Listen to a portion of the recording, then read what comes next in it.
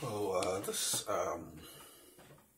tape is about addressing the three levels of social work. One is micro, the other is mezzo, and the other one is macro. And the vulnerability of the people that we serve. All people are at least vulnerable to be considered vulnerable in the stages of social welfare and social injustice.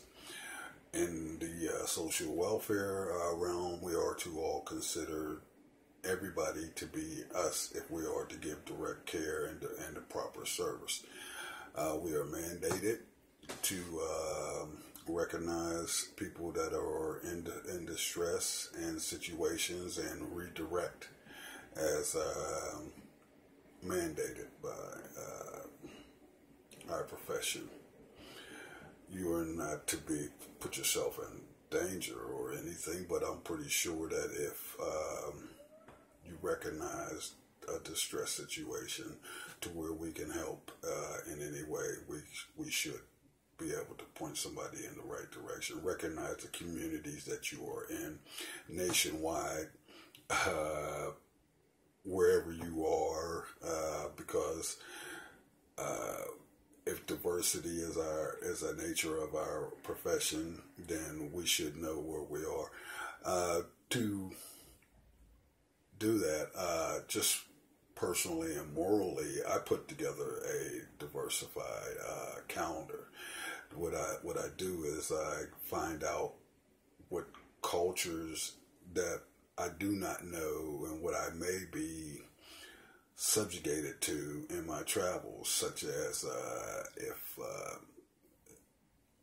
I know that I'm going to be around a Islamic or Muslim person of Islamic faith, then I try to find out what circumstances, what time of year, what I might run into, if they need my services, what their mental state might be in, Catholic, Jew, Protestant, or whatever. Those things are important as you even approach somebody as need, or if they approach you. To get back to the main things, which is micro, which is the first step of care, which is on the level where you are doing clinical analysis of a person. When a person walks in, most likely these are community-based centers for low-income people that would probably come in off the street in peril, tired of probably something, or probably in flight from something like an abusive situation.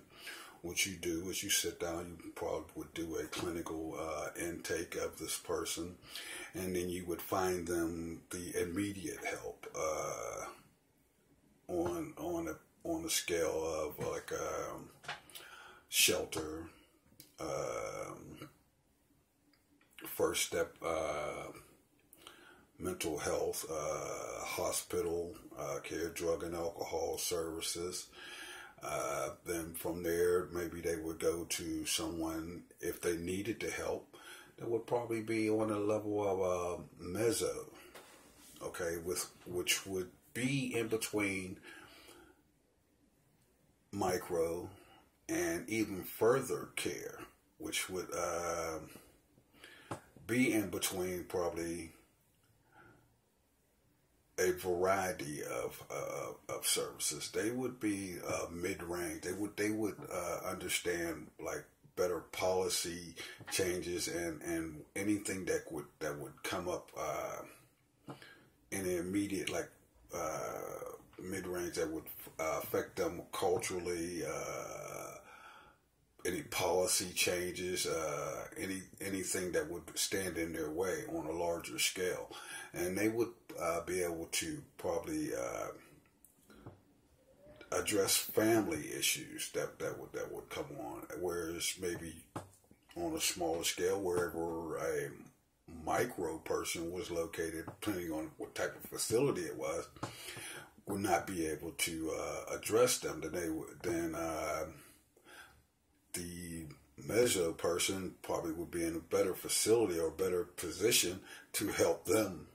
If you understand the level of what you're doing, they would be more educated or more equipped to handle the situation. Now, even on that level, a connection of where we would go from that point to help this person would be if you were to get information and you would keep intact with everybody that's involved, which is our responsibility also with our communities, to be able to bring things back, meetings, on policies, or get information, phone calls, networking, whatever it is, all the way up to macro, which is your supervision and the people that hand down policy changes from the government level and are advocating your situations, because they feed off of the information that you give them, that the changes that are in your community directly, that you would give them, okay, and pass them on. You would give them to maybe through the person that you met, that you would change his family. Like if say Mary needed more help, then I could give them, and I pass it on to another organization which would have a mezzo person to handle their situation as far as like a family crisis or family help or whatever type of help that they would need. If I pass that on, okay, then they would pass it on to the person that would handle the government policy or be more involved in lobbying, which is the macro level of care. Then they would in turn, the feedback would come all the way back. We owe that to each other as to complete the chain that will bring back social justice to everybody that's involved, social involvement to everybody that's involved, that would create the social welfare chain that would go from top to bottom, from bottom to top, that would always complete this. Now, this is very necessary, because if you think about how far we have come with this system, the social welfare system that we now represent, back in the 1600s, where the poor laws first started, there was only one person that was delegated to figure out who needed what. Even though his diversity was only to his community, our diversity has changed so much that it is important for us to communicate, network, and really ethically respect the fact that things change and people are different, ways are different, cultures are different, and we have to mend this chain at all times to communicate and keep everything in fact, so that we are what we say we are: welfare. The welfare and social welfare of everybody that's involved, including ourselves, because we cannot be a help or service to anybody else if we are not, as a group, well ourselves. We're supposed to be welfare, and we cannot be welfare ourselves if we're not welfare for them or welfare ourselves.